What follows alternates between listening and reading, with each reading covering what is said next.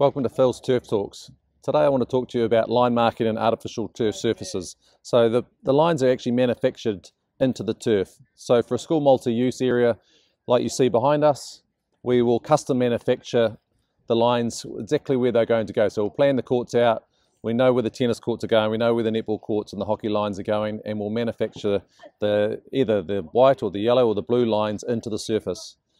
The lines that we can't put in the manufacturing process are the curved or arc lines or the circles. So we custom cut those in on site with a specialist cutting machine. We'll layer joining tape and we'll glue them in place. So they're permanent. So the lines on these surfaces are permanent. They're there for the life of the turf. For any more information on multi-use surfaces in schools, go to teamturf.co.nz.